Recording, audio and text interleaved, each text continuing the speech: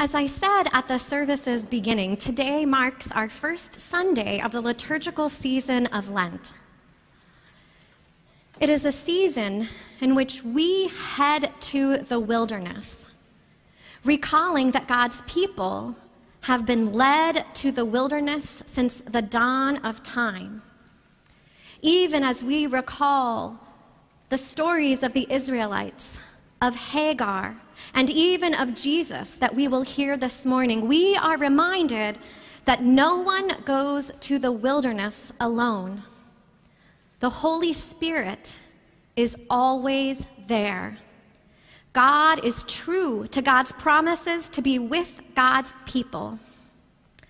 And so in hope, we sing of God's rest being available to us even as we enter the season of Lent, and even as we acknowledge that we live in a world in which there is much chaos and suffering and war and pain. As I read these words of Scripture, and I will tell you what I shared with the congregation at Journey, this is one of my favorite chapters in the Bible, so read the whole thing many times. And I don't know if you should count yourselves blessed or not that I can't preach on this passage every week for the next 10 weeks, because I would if I could. But know that God's word is for us. God's Spirit is with us. And so let us hear now the words of our gospel from the 4th chapter of Luke, verses 1 through 13. Jesus, full of the Holy Spirit, returned from the Jordan and was led by the Spirit into the wilderness, where for 40 days he was tempted by the devil. He ate nothing during those days, and when they were over, he was famished. The devil said to him, "If you are the Son of God, command this stone to become a loaf of bread." Jesus answered him, "It is written, 'One does not live by bread alone.'" Then the devil led him up and showed him in an instant all the kingdoms of the world. And the devil said to Jesus, "To you I will give their glory and all authority, for it has been given over to me, and I give it to anyone I please.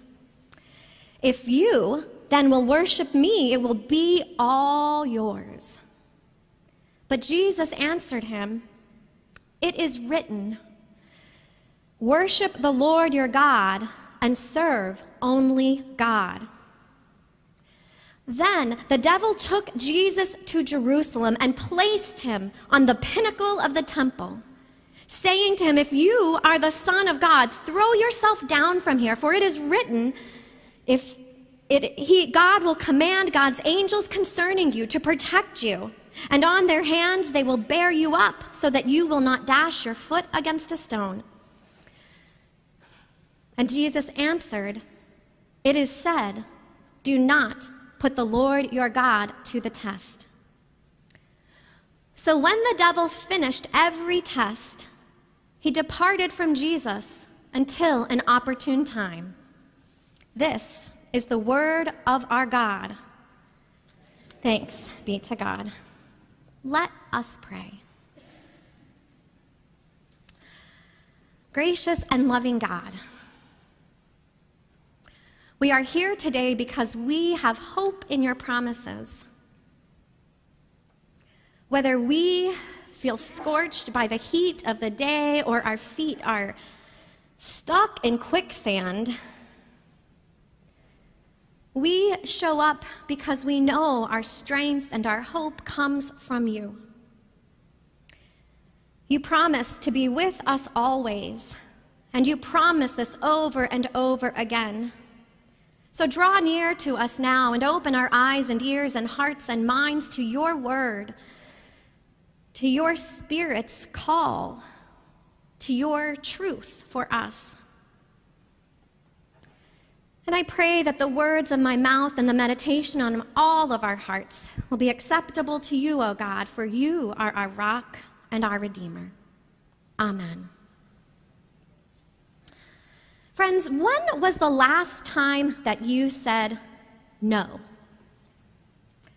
No justification, no explanation. When did your voice just make that sound as it came through the lips and you spoke the word no?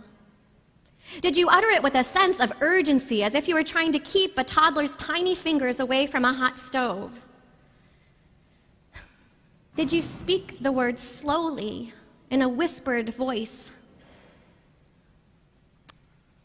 In the cushion of apologies, so that your no might somehow be delivered while another's feelings might be preserved.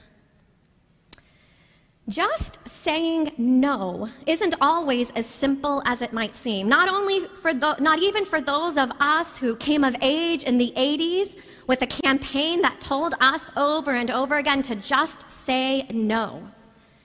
And that this one word could help us withstand the temptations of our adolescence. No has consequences.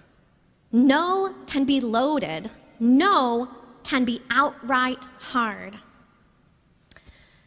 In our text for today, we learn that immediately following his baptism, Jesus was led by the Holy Spirit into the wilderness. Now, in a surprising twist, we learn that the purpose for this journey was exactly that Jesus might endure temptation from the devil for 40 days. With his identity affirmed in his baptism and confirmed through the genealogy that follows in Luke's gospel, the Holy Spirit directs Jesus to step out of the Jordan and dry off in the desert. It's time for Jesus to get ready.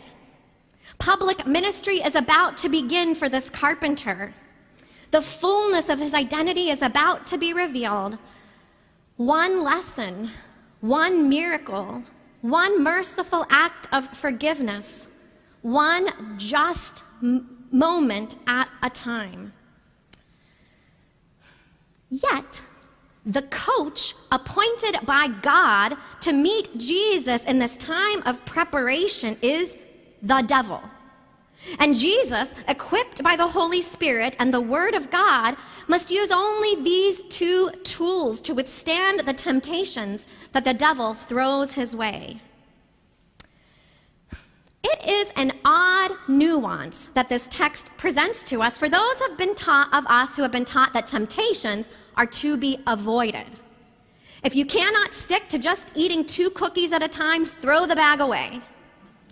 If you are compelled to plunge into debt, take your credit card, your one emergency credit card, put it in a bowl of water and stick it in the back of your freezer so that you actually have to thaw it out before you can place any charge on your credit card.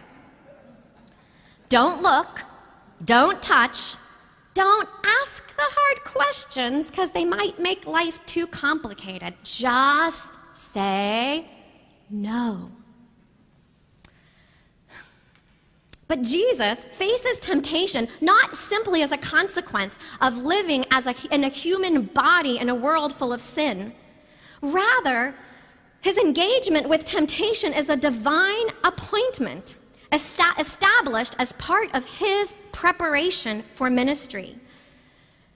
It's part of Jesus' learning process, part of his readiness for the road ahead. Even Jesus, the Son of God, needs to learn when to say yes and when to say no. Even Jesus needs to be grounded in his triune identity, strengthened by God's word as he faces what lies ahead. And even Jesus needs to be oriented toward God, whose power and purpose and way of doing things are sending him into a world to heal what's broken. All right, so spoiler alert. Just as one would expect, Jesus says no. He says no to all that Satan tries to offer him in this final exam. He says no to food for his hunger. He says no to kingdoms for his rule. And he says no to calling on armies of angels to avoid his own suffering. And yes, we are reminded of God's solidarity with us in Christ, that even our Savior experienced human temptation and all the discomfort that comes with it. And yes, we see that Jesus leans on the same Spirit and God's Word and invites us to do the same, knowing that we're going to face trials and temptations and struggles in our day too. But we also see that the need for readiness is rooted in a reality that one commentator states so eloquently. So this whole quote is not mine, it's theirs. They say, "A real temptation beckons us to do that about which much good can be said. Stones to bread, the hungry hope so. Take political control, the oppressed hope so. Leap from the temple, those longing for proof of God's power among us hope so." All this is to say that real temptation is an offer not to fall, but to rise. It is hard to know when to say no. It's hard to know how to say no. See, we live in a world where access and acceptance are not equally distributed to all. And if yeses and nos were currency, everyone would not have the same amount of either in their bank account. And the currencies of yes and no is a two-way street. Some people have heard more yes, and others have heard more no, whether being picked for the kickball team on the playground or a leadership position in the workplace. Now, for example, as a girl, I was taught to be nuanced with my no's. Bullies and catcalls should be addressed by simply ignoring them. Unwanted advances could be verbally declined, but if my makeup and clothing delivered a different message, then all bets were off. I was taught how to say no in the gentlest way possible so that I wouldn't burn any bridges, come off as too much or too strong, because a woman who expressed authority might be seen as aggressive. I'm guessing I'm not the only one here who's heard that. I was taught how to say no with the roar of a bear in the event of needing to ward off someone whose physical presence was stronger than my own, when my voice might be my strongest tool. Yet even as I was taught these messages, I also heard many no's, even as a young girl. Could I be an acolyte or an altar server? No. Would my male coworker who flipped burgers alongside me in my teens be reprimanded when he didn't honor my leadership as assistant manager? No. In fact, he was given the title of assistant to the assistant manager, and I was told quietly to just go along with it, that sometimes it was hard for a man to listen to a woman. So when I didn't hear no to my face, I was taught to anticipate it. Could I expect to be paid the same amount of money as a male counterpart? No. Could I expect senior positions, leadership roles, or to be heard without male allies surrounding me? Maybe, but probably not. I was even told when I entered seminary to expect that some classmates and even some professors would teach and understand that women should not be ordained. The delicate balance of yes and no was just what it was. It was like the air quality index for the day, and I just needed to kind of know what it was, so I knew how to plan my day, when to be indoors, when to be out.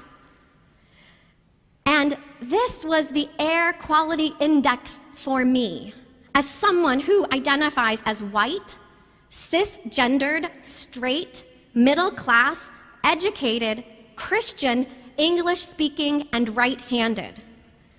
But Jesus reminds us in this text that when God points us, what God points us to in Christ over and over and over again is that our ways are not God's ways.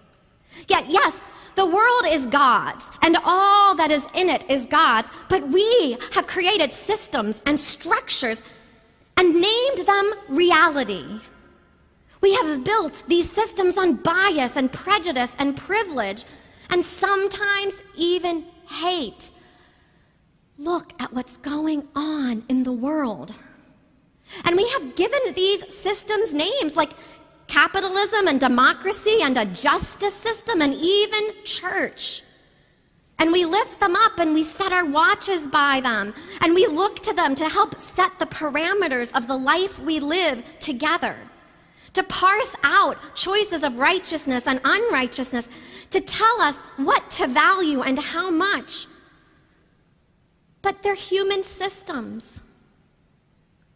And even with the good that might be there, there's also sin. They're broken. They're flawed. They are in need of re-examination and redefinition and reconfiguration and reimagination. Because, see, they sanction hierarchies and abuses, things like racism and sexism, heterosexism, and more. They distort our God-given identities and the God-given identities of others. They distort our values, placing priority on individual gain over collective well-being.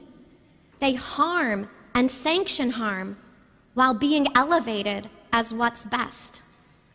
Think lots of laws coming out in Texas in the last 2 weeks. But Jesus, filled with the Holy Spirit and the knowledge of God's word, could tell the difference. He could step into a hurting world and heal wounds and both name and forgive sins, because you don't have to just do one, you can also do the other.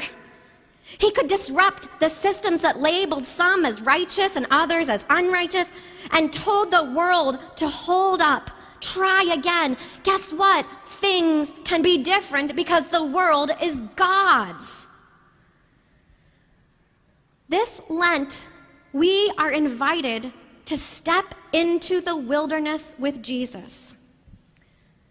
We assume practices of fasting and praying, but perhaps we should really join Jesus in trying to figure out when to say yes and when to say no.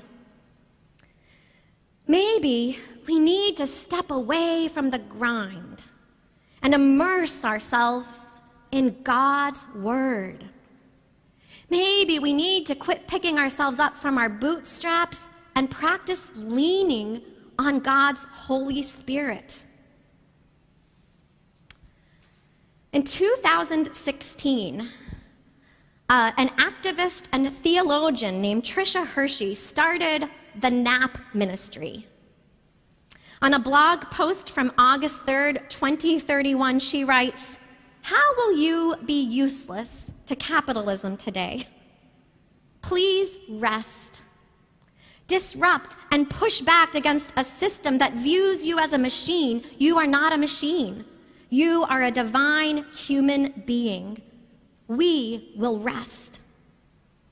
She writes, as recently as last week, this quote, "My rest as a Black woman in America, suffering from generational exhaustion and racial trauma, was a political refusal and social justice uprising within my body.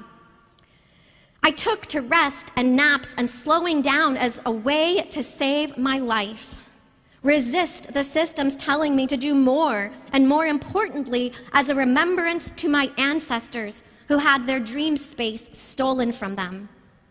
This is about more than naps. It is not about fluffy pillows, expensive sheets, silk sleep masks, or any other external frivolous consumerist gimmick.